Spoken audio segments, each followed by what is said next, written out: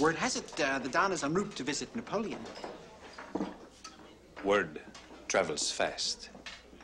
Not as fast as good news. No news is good news. Here today, gone tomorrow.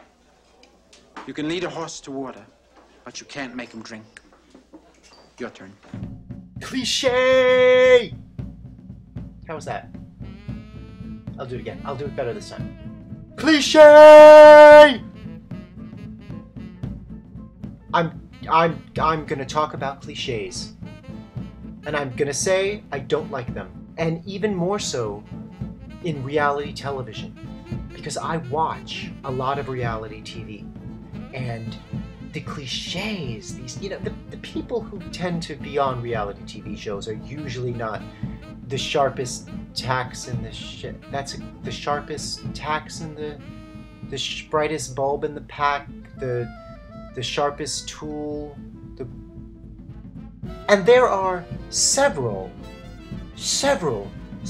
cliches that people say on reality TV that just I just want to reach my hand into the TV set and strangle these stupid people when they say these things. The worst is, and this is not just reserved for reality TV, because I hate when people say this in general, because on a philosophical level, I could not disagree with this more. And I'm on the other side of that, because most people do subscribe to this cliched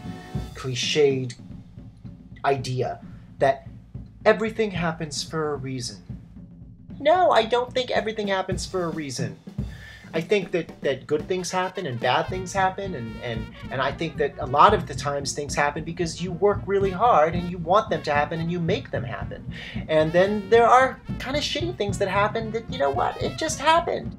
When they say that they love someone to death, I you know, especially on these reality TV shows where, you know, you go in there and maybe you know someone for a few days or something, you know, you camp with them for a week and suddenly you love them to death. It's ridiculous enough to say that you love someone that you don't know, but then to love them to death is even, I mean, is anyone really even paying attention to what they say? They might as well be saying blah blah blah blah blah blah blah blah but blah blah blah blah blah blah. I love them to death. I love them so much that I want them to die.